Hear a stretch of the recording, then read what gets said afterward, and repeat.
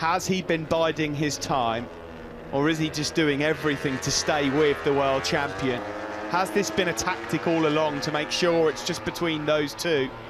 Surely Alex Rins has just got to go for this. You can't just go, okay, yeah, it's a second place. Oh, and he's almost me. thrown it down the road. Was his concentration taken away a bit by looking over the shoulder? Rins is up close behind Marquez, who has a bit of a wobble on the exit. Can Rins do anything about this down into turn 7? He takes the inside line. He's going to be all right mid-corner. Will he have a look now into Vale?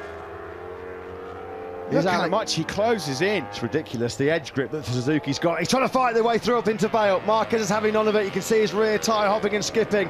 He's sat behind him for pretty much the whole of this British Grand Prix so far. Around the loop we go. This is where Rins loses so much time on the power. Twitch there again. He's going through. Brilliant! What a move! What a move! Fantastic stuff, and Marquez really struggled to get that Honda fired up there. They're side by side again though. Marquez goes through, he takes the inside line. Can he get the Honda stop though? Marquez having none of it. Look at the edge grip that Rins had coming through the loop in Aintree. He really did pick the pocket of Marquez there. Marquez has a twitch on the front end coming through Luffield.